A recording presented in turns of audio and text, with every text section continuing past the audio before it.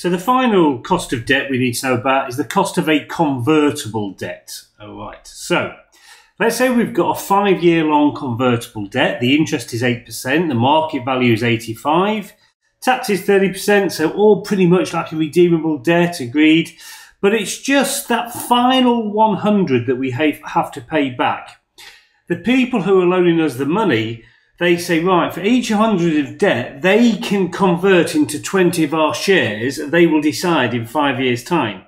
For every 100, they can get 20 shares. Now, the shares at the moment are worth 4 each. So it's 20 times 4, which is 80, and it's per 100 of debt. So at the minute, they wouldn't convert into shares.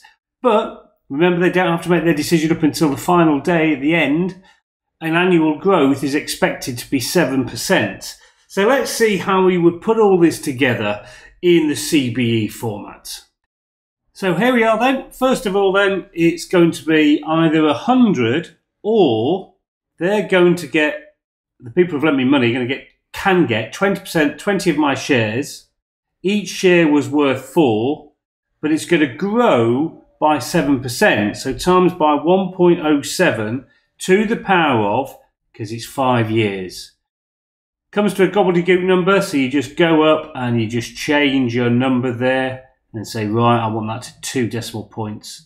So if they convert to shares and the shares have grown, it will be worth 112.20. If they don't, they'll just get the 100 back. They're going to take the 112.20. So let's put all that together then now. So 0, 1, 2, 3, 4, 5 years.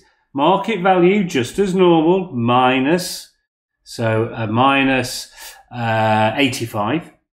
Interest then is 8%. So 8 times 100 is 8%, times by, or 8% times 100 is 8, I mean. 8 times by 1 minus the tax rate, so 0.7. That's going to be for each year for the 5 years.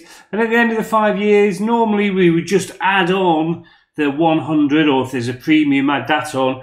But they're going to take 112.20, not 100. So it's actually 5.6 plus the 112.20.